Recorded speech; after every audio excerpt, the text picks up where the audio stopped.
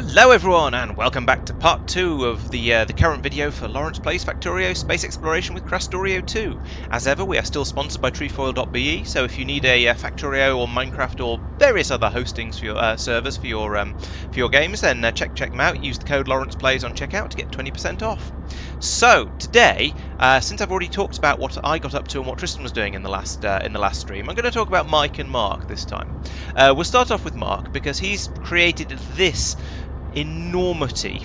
It runs all the way across here, and this is a system that essentially gives us, well, as the label up here says, this is generating free power.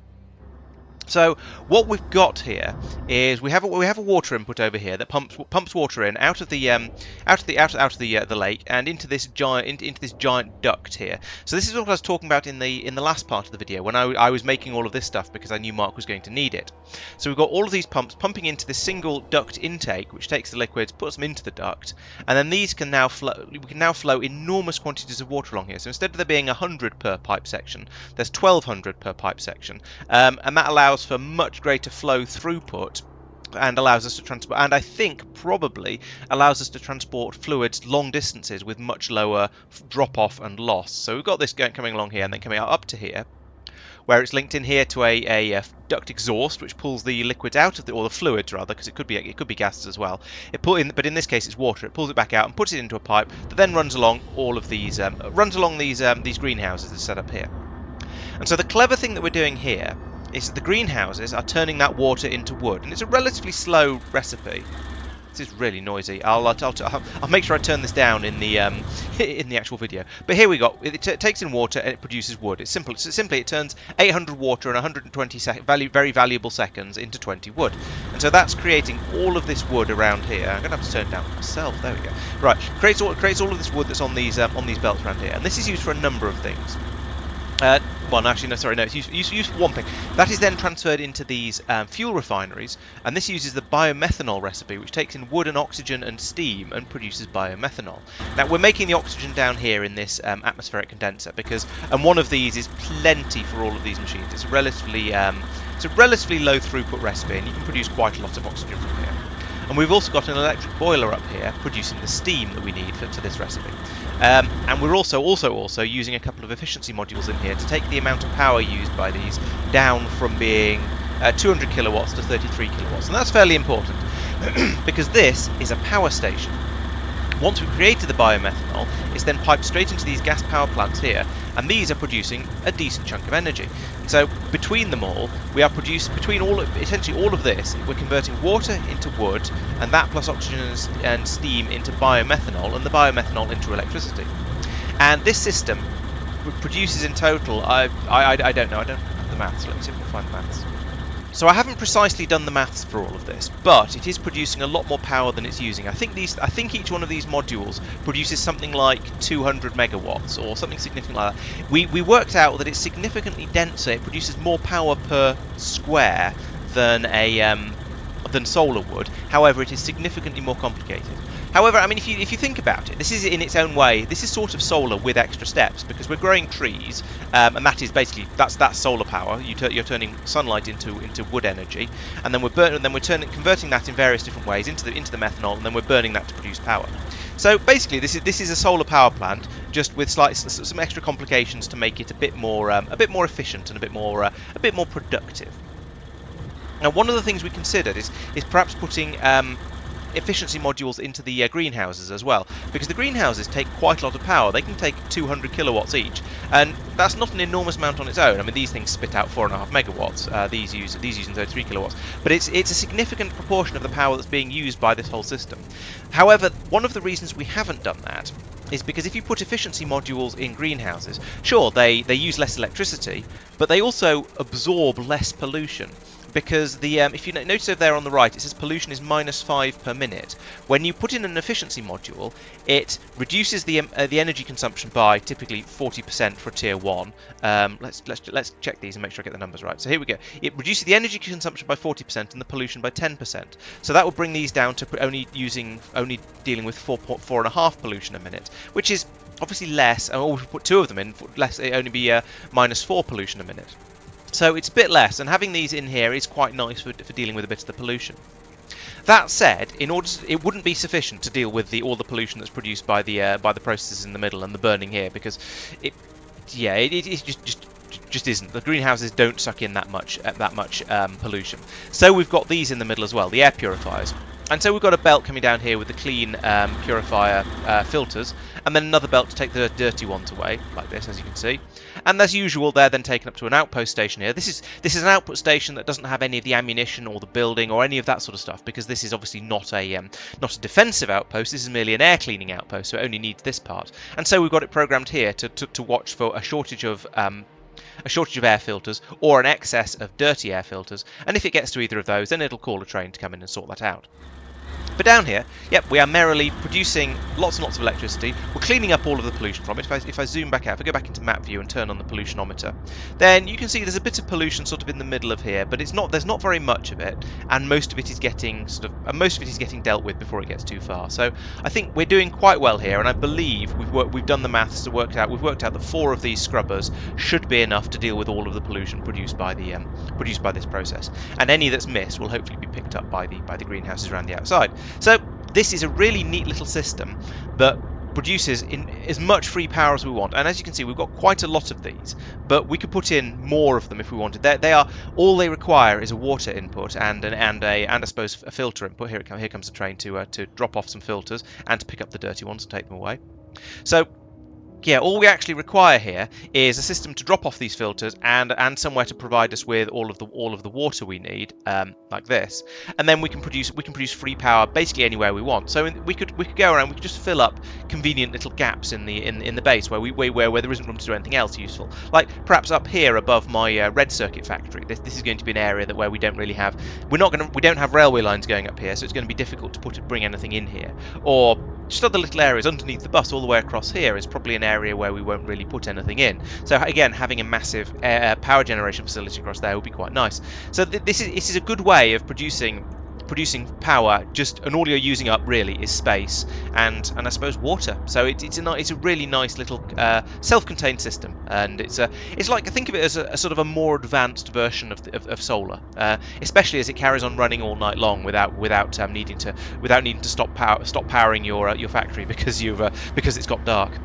And that, I suppose, is one of the advantages that Dyson Sphere program has over Factorio, because Factorio planets are flat. You've got this in space exploration, you can explore the entire planet, and you just get a big circle. So every single planet in the Factorio space exploration universe is actually a disk world. Whereas in Dyson Sphere program, they're actual proper spheres. So you can put a beam receiver on one side, you can put a beam receiver on the other side, and then link them up with pylons, and you've got power all of the time. So yeah. That is one of the nice things about a 3D game, I suppose. But as it is, this is a lovely system. It's completely self-contained, apart from needing a water and a filter input, and it just generates power and doesn't generate pollution. So yeah, this is great. I'm very, very happy with this. This is lovely, and has now pretty much replaced, or at least should be replacing, any of these sort of power stations. These are still ticking over, actually. We should probably be pulling these out and replacing them at some point, because all these are is pollution generation stations now compared to the other ones. They're not really worth having at all. In fact, you can see there's quite a lot of red around here. So yeah, it's generally not worth having. And we've pulled out the old power station we used to have down here, because again, it's just not needed. We've got better ways of producing electricity now, which is very nice. This one's gone to sleep. This one's gone idle. That's great. So there's presumably some sort of system in here that either tells it not to, no, it can't be telling it not to use these, because these are the same sort of systems. So let's have a look at the power grid again. Oh, it's just been cut off completely. This is now, oh no, it hasn't.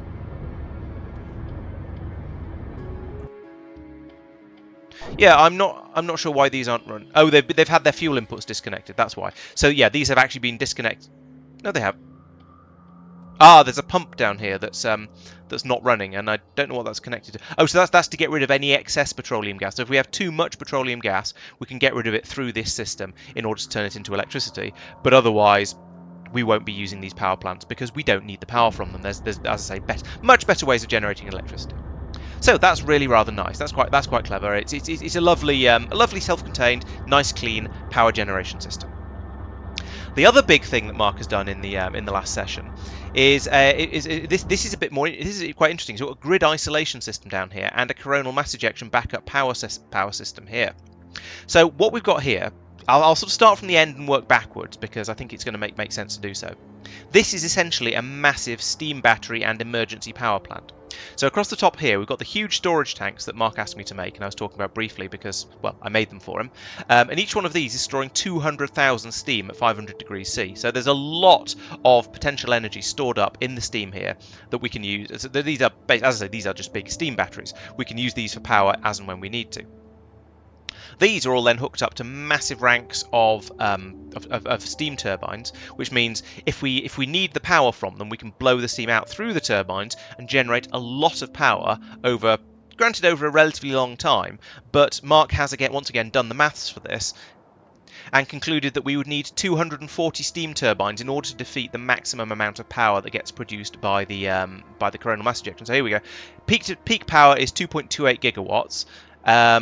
And it's 182 gigajoules over 120 seconds, and it's going to happen in 16 hours, so we need to get a shift on to make sure we sort this out.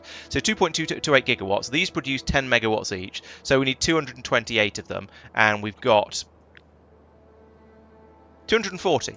So we've got enough here to actually produce enough power to tank the peak of the coronal mass ejection power demands, and that's really impressive. In my single-player playthrough, the 0.5 series that you've probably all already watched, because that did quite well, I didn't manage to block my first couple of coronal mass ejections. I ended up having to just sort of tank them and hope for the best, and one of them went through and just wrecked my an enormous my green circuit production facility, taking out hundreds and thousands of green circuits. That was rather expensive, and we don't want that sort of thing to happen again because we're quite short of stone and we don't have an enormous amount of copper, so we thought we'd try and defend against this one. We've done the researches needed to make the umbrella defences. Here it is, umbrella defense. Here we go. So we've done the research to make this. We don't have blue circuits yet, though. So that's going to be my next priority. I think is going to be to make the blue circuits in order to then be able to make the umbrella defense facility. And then once we've got that, we can drop that in. We'll probably drop it in sort of up here somewhere because it makes a sort of sense to do so. And then it'll be just keep everything, the coronal mass ejection stuff in one place. And then that'll be a nice system that can just deal with a coronal mass ejection if and when it happens. Now that's nice to have, and that is a good thing. It's nice that we've managed to build this up, and hopefully, I believe he's also done the maths to work out that the 200,000 steam in each of these. So 1, 2, 3, 4. The 1.6 million steam we've got across here is presumably going to have enough energy to then actually tank the entire 182 gigajoules we need. We shall see. But yeah, we'll hopefully have enough power to just tank the entire coronal mass ejection, but we'll see how that goes. So all of that steam has been produced by these electric boilers here that are just hooked up to a water input, which comes from the same massive duct we were talking about before. There's a little bleed off it there. And then is powered by these accumulators. Now this is the really clever part. If I zoom out a bit and turn on the electric networks, you can see there are actually 3.5 electrical networks here. So this is the main one, the one that runs the entire base. The entire base is running off this, and so obviously it's linked into the this system here that's producing the free electricity. And then over here, we're using the Factorio built-in internal logic to charge it to say that the accumulators here will be charged by any spare power on the network. So the way Factorio works is, firstly, it will use any power from solar generation because it's aware that that's free. Then it will use any power generated by steam because that's not free. I'm not quite sure how the gas generators fit in on that, but it's sort of irrelevant to what I'm saying at the moment. So the idea is and then after that it'll use the accumulators as emergency but top-up power. So firstly it'll use solar power because it's free, then it'll use the steam power as a backup, and then it'll use the accumulators as a backup for that. And that means if you're doing vanilla solar panel systems and you've got your massive solar panels and accumulator arrays, you need to and then if you have some steam power systems for backup on that, you need to actually put in switches and control systems in order to make sure that your steam systems don't kick in until your accumulators are empty, because otherwise Factorio will by default use the steam before it uses the accumulators. However, in this case, we're using that to our advantage. The other thing it does is for when power is being used, firstly it'll power all of your machines, and then if you've still got free power, it'll charge up the accumulators. If you haven't got enough power, it'll discharge them. So that means any spare electricity on the network is going to go into charging these accumulators, but it will only charge them up if there's a surplus. After that, we've then got the separate electric networks. You see, these two are actually not linked. If I zoom in all the way here, you can see there is no copper cable linking these two substations. There is linking horizontally, but not vertically. And you can see here there is a cable coming off the bottom one going off down here. So that means that these electric boilers down here are only running off the power in the accumulators. So if we had a shortage of power in the base and total, these accumulators would get discharged producing the steam down here, and then they wouldn't charge up again, which means these boilers won't leach power from the rest of the base if there's ever a shortage of it. They'll just use any excess. So that's quite clever. It puts in a sort of a nice bridge there that allows us to use the power in stages like that. And then we haven't linked across here. So then we've got the next step is returning the steam is then being put into here. And if we then do need the power out of these, we have a switch in here that will link it to the main electrical grid. So we can flick that switch manually should we want to. There's no control circuitry on it. This is very much a manual switch to turn on when there's about to be a coronal mass ejection. And at that point, we'll start powering the base off the steam power available from here, and all of that power will be available for the coronal mass ejection. Now, what we might actually end up doing is putting in the umbrella defense about here and getting rid of that switch, because if we do that, in fact, let's drop an example umbrella defense in. It's probably going to be in here. Yes. Let's put this in. Well, there's some text in the way. I'll put it on top then. Let's get rid of that for now because that was in the way. Right, let's try that again. So if I put in the defense there like that, so now this is powered from both networks. I'm not quite sure how this is going to work, but if we get rid of the switch in the middle as well, then that means that this will be powered off this network, but it will also pull power from this one as well. So if it needs more power, it can leach from both sides. I don't know whether this is actually a good idea, whether we'd be better off just linking that through there, but if we did do it like this, then we'd be saying essentially that this power is reserved just for the coronal mass ejection system, and it would power it. This should be capable of producing enough power, but we've also got the top up coming from here if necessary. So this might be a nice way to do it. We may do it like this, we may not bother, because as it is, we should actually just be able to put this in over here somewhere and go, yeah, well, that's going to be enough because we've got enough power coming in from all of this. We've done the maths. This should be able to tank it. But if we get a bigger one later, it might be nice to do it like this. It might be just a bit of a waste of time. But it's a possibility anyway. Let's undo all of that. Right, so that's the system here that Marc said, and I think that's pretty clever. The way we've got the grid isolation system up here with the double substations in here. So they're all the substations are linked to all of the accumulators, but they're not linked to each other. So you've got that break in the electrical network, and then another break across here so we don't risk taking the steam power from here and turning it back into using the boilers to turn it back into steam, which would be a loop and probably quite wasteful. So yeah, this is all a nice system. I'm quite impressed with this. I think it's going to be really, really good, and I'm almost looking forward to the next coronal mass ejection in about 16 hours. That's going to test it, and we can find out if it actually works. Of course, that relies on me, making the umbrella defense for it. But as long as I can get that done, we should be okay. The other thing Marc has done is put in a coal mine. No, it's not coal mine. A stone mine down here on this patch. This is a 1.3 million stone patch. It's not producing stone all that quickly, which is a bit of a shame because we really, really need stone at the moment. We're very, very short of it.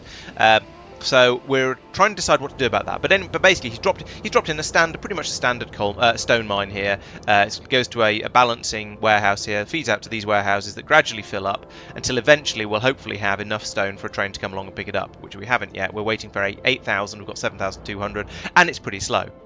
The only notable thing really about this, because it's very much a standard mine design, is that because it's so close to the walls, we've got the belt coming out here with the filters on it. So we just put some extra filters in around here, and then we can divert the one that brings them back again to go around here and put in even more filters. So this is going to be a nice clean mine as they go.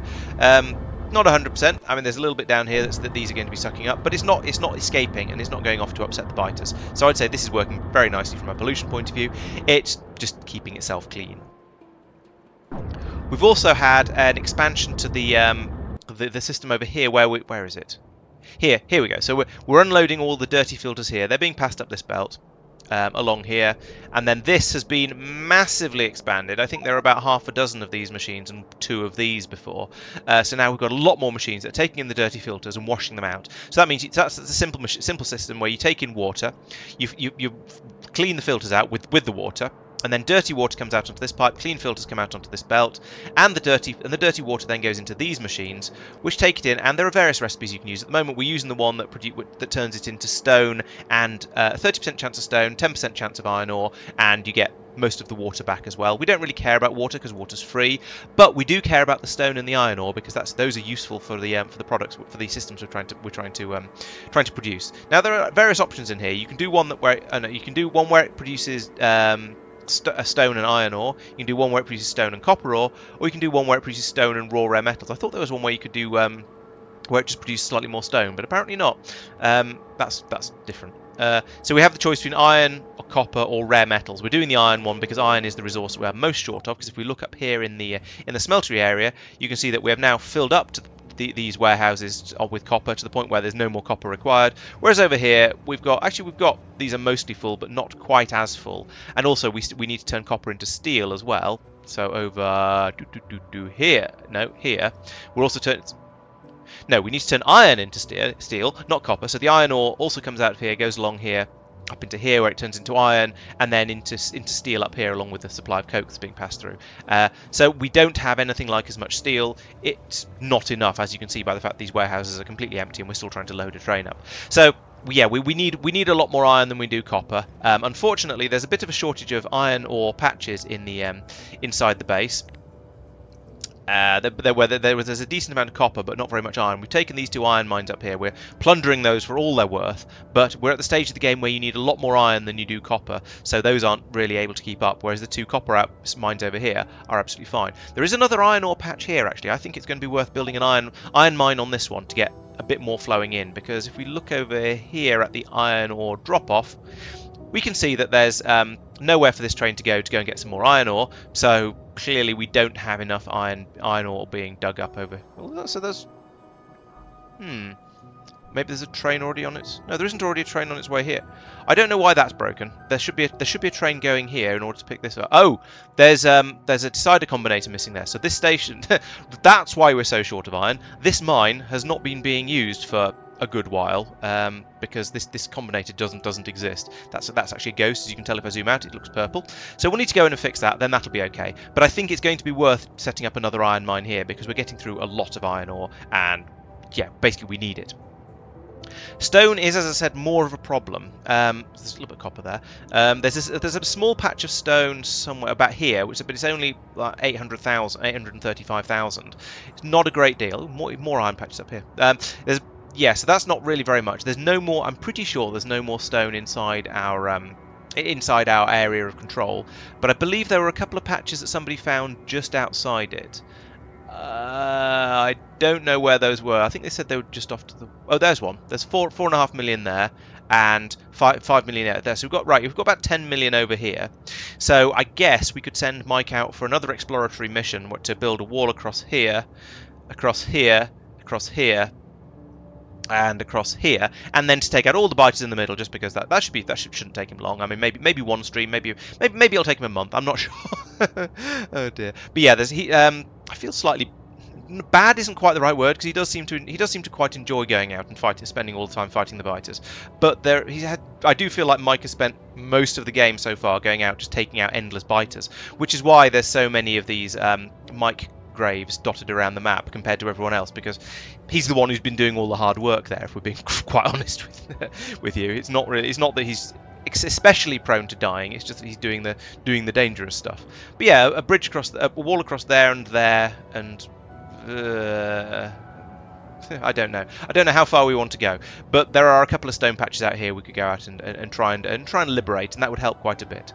The other thing we could do is set up some more core mining. So there's a few core seams left, and now that we have unlimited power because of these sort of systems and just being able to copy these as much as we need, we've got there's one there that's just about accessible. There, got that one already.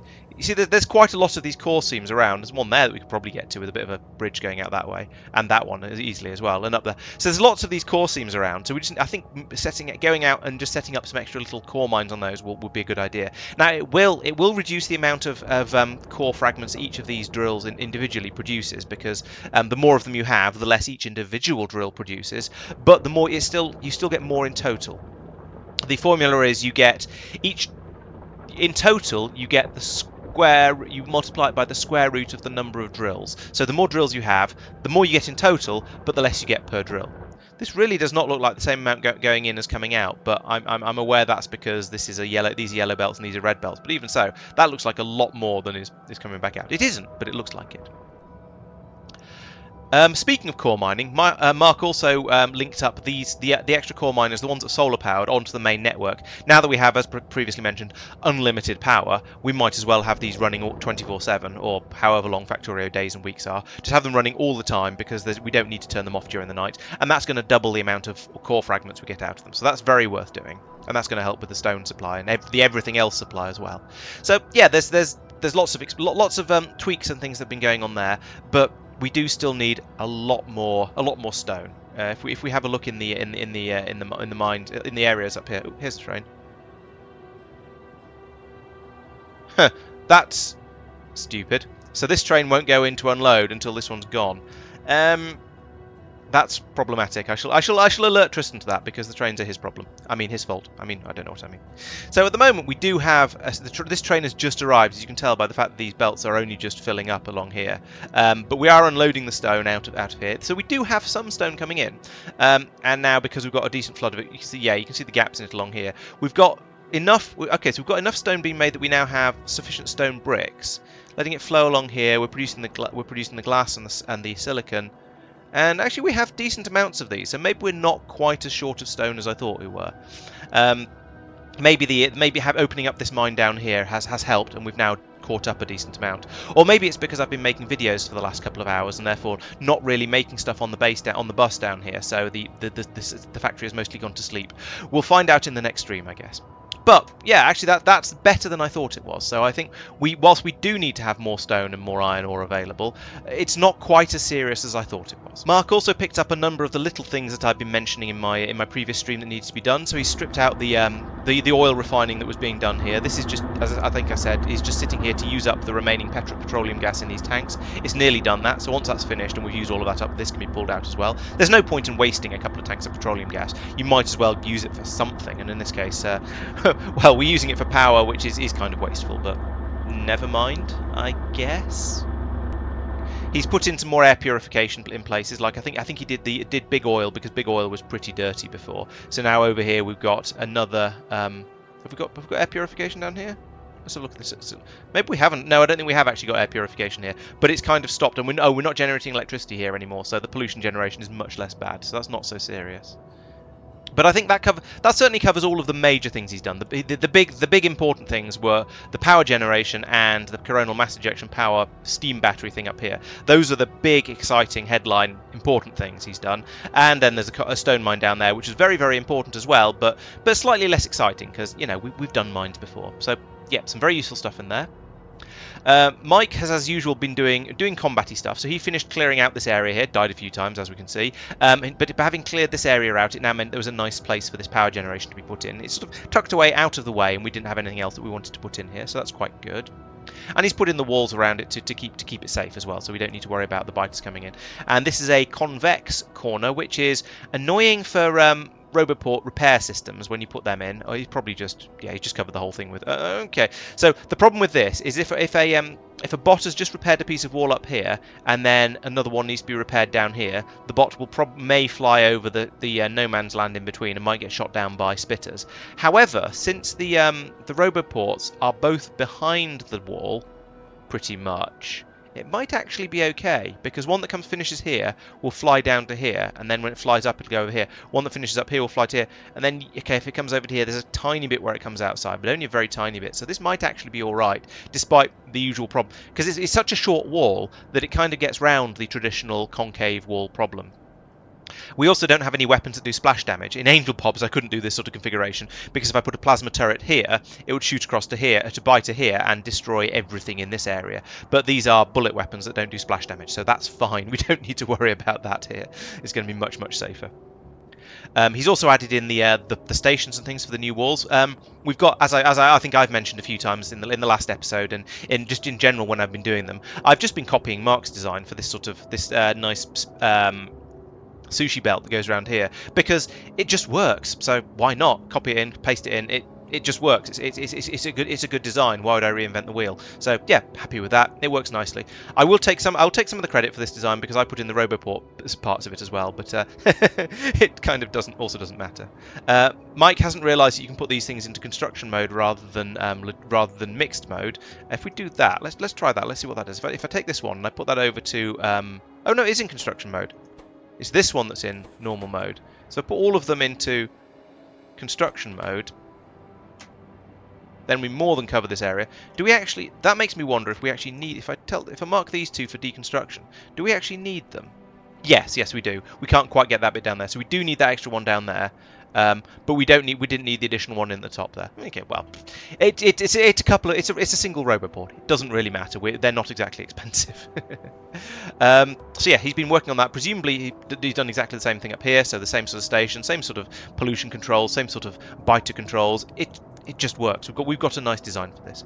He's even used the radar 2, is that a Mark 2 radar? Or is it? No, I think that's a Mark 1 radar. Okay, that's only a Mark 1 radar. He hasn't used the Mark 2 radars. These could be upgraded. That would give us a little bit more sight out into the bitery areas, but to be honest, it doesn't really matter. We've got full coverage here. It wouldn't make an enormous difference. He's been doing a little bit with the warehouses of shame. So down here we've got as I've mentioned many a time, we've got the two big yellow warehouses here that just fill up with nonsense, the sort of nonsense that people dump out of their inventory and let the bots deal with. So a lot of this should be in other places.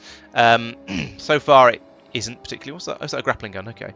So we've got all the various things in here that could be put somewhere else, could be put somewhere a bit more sensible and dealt with appropriately, but haven't been. They've just got dumped in here. Now this is better than it used to be because Mike has been coming in and taking all the ores out and things like that. But there are still a few things in here that need a little bit of tidying up. So there's still a little bit of ore left because that's kind of inevitable. If anything, maybe we should have a station that accepts it. Maybe I don't know. Maybe we shouldn't bother with any of that. Or actually, we could. We could have a because our robo area extends up to here. In fact, that's quite a long way.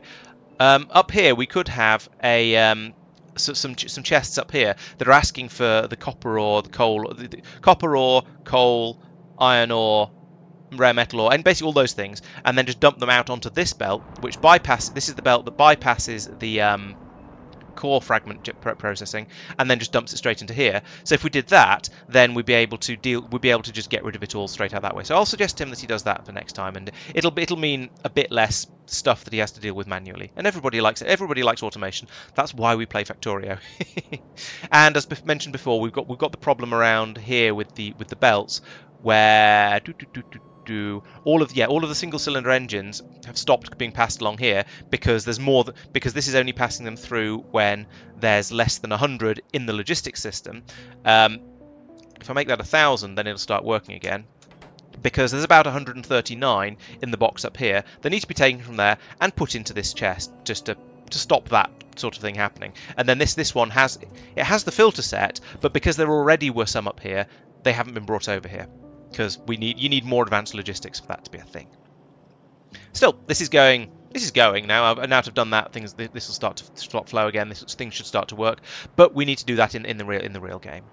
Mike has also done some upgrading in the smeltery. This is not the smeltery. He's done some upgrading in the smeltery. So all the way along here now, we're now using electric furnaces. So this is a nice improvement from the old ones we're using. We used to be using the steel furnaces up here. So now these are the electric ones. It's taken a bit of redesign because they're bigger. So he's had to make the whole thing a bit wider. Although given these belts seem to be coming down in the same place, he's either put in fewer of them or he's shifted it a bit more across to the right. Since we've still got 4 belts coming in, I'm going to assume it's just been made wider off to the right, which is good. I mean, that makes sense. It's the obvious thing to do, and I think looking at the amount of gaps in here, I think he deliberately left enough space to do that. So well done there. So this is allowing us to produce all of the metals we need. So this is going reasonably well, apart from source of supply shortages.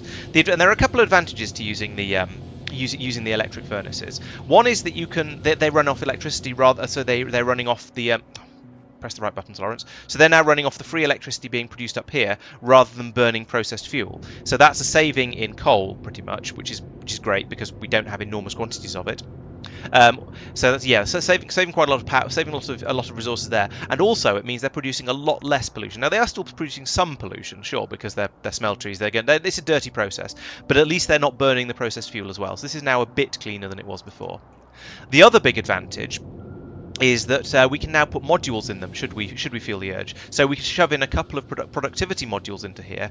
Maybe we'll wait until we've got productivity 3 or maybe 2, I don't know. Because at the moment, sticking in 2 prod 1s will only get us an 8% boost and it'll slow the system down. But the system is not running flat out, so I think that's probably worthwhile. I think we probably should fill all of these up with productivity modules in order to get that 8%. It's not a lot, but it's better than nothing. And I think it'd be worth having that, especially now that we have so much power available. So yeah, that's the thing I think we should do, probably across all of these things, because we're short of all of the input resources. So yeah, having at least having another 8% on the output would be great, and even more so over here for the steel, because, well, actually these are still steel furnaces. He hasn't upgraded this part yet, but that'd be 8% here, and then another 8% here, which is getting close to 20%, because 1.08 coming out of here, and then times 1.08 again, which is going to be nearly 20%, but not quite. I'll do the maths and put the number up on screen because I can't do that number in my head very easily. He's also upgraded the core pulverizing over here, so it looks like when a train comes in and drops off like this. The system. Actually, having a look at this, that's the previous train's load still going in up here. So actually, we are, we're the upgrading that's happened here is probably a little more than is actually needed, because these machines are not running flat out. In fact, but they're running at almost 50%. So yeah, basically what he's done is he's come in and copied and pasted that, doubled it across here. So we've got twice as many pulverizers, and he's upgraded it all to red belts, so we can get a lot more flowing through here, and therefore a lot more coming out the top here and being made into absolutely everything we need. Now, interestingly, we're starting to stockpile copper in here because we have more copper than we know what to do with. That's good, because when I turn on the red circuit factory over here, that's going to slurp up an enormous quantity of copper. So it's good that we've got a buffer set up. Oh dear. So that's actually a really good thing. But we've now got twice the capacity here for crushing and pulverizing, and maybe once we put in more core mining drills, this train is going to be working a bit harder, bringing in a bit more often, and we're going to want to upgrade all of this to red belts as well, just to bring it through a bit faster, and then we'll probably start using a bit more of this, and generally we'll get a lot more of the resources coming through. So this is all tying together into my we need more resources thing, as I was talking about earlier. How are the fluids doing? Okay, the pyroflux is starting to be generated a bit faster than it's being used up, so we need a bit more of this to use it up. Or perhaps, maybe, we actually want to start stockpiling the pyroflux, because I think at some point in the not too distant future we're going to start needing that for reasons. I don't know exactly what those reasons are yet, but I think filling up all of these tanks and having lots and lots of it available is going to be very, very valuable in the future. So maybe we'll stop burning it for electricity at some point fairly soon. Right, so that covers pretty much what everyone's been doing. Let's have a quick look at the death counter. So Mike has got himself up to 13 deaths. There'll be one of these ones up here is presumably a new one, and nearly all of those have been to worms. Yes, in fact the newest one was to a worm. We've got 12 deaths to worms so far. Marc has died 4 times. One of which was to a train, which is always funny. I've died once, and still Tristan has not died at all. So he's obviously not spending much time on the front lines. Either that, or he's better at combat than he's letting on. I'm not sure which. So as I say, we've now had 12 deaths to worms. We've had 3 to biters, 2 to spitters, and 1 to a cargo wagon. Right, so it's time to wind up the episode. Thank you very much for watching. Don't forget to check out our sponsor. That's trefoil.be/LaurencePlays, link in the description. Use the code LaurencePlays to get 20% off your first order. And don't forget to come along for the stream on Monday. We'll be continuing with all of the stuff I've been talking about. Lots more resource gathering to go on. Go around, maybe some more stone, maybe some more throwing mica biters. Maybe just setting up some more mines, and we'll see how it goes. See what we seem to be short of. But getting an umbrella defense up and running is definitely top of the list. Because we've only got 16 hours before that coronal mass ejection hits, and that's only about 3 streams, so it's actually not that far off. We want to get that up and running, so that's going to mean blue circuits, and then everything from there onwards. We'll see how that goes. There'll be the Dyson Sphere program stream on Wednesday, and as always, there'll be the catch-up videos at the weekend. Life is still a bit too busy, I'm afraid, for me to be putting in more extra videos, but I'm hoping that these ones are enough to tide you over until I can find the time in my life again to start doing a bit more stuff. So, as ever, thank you for watching. I hope you're enjoying the outro here and spotting all of the differences that pop up each episode. Thanks for watching. I'll see you next time. Bye-bye.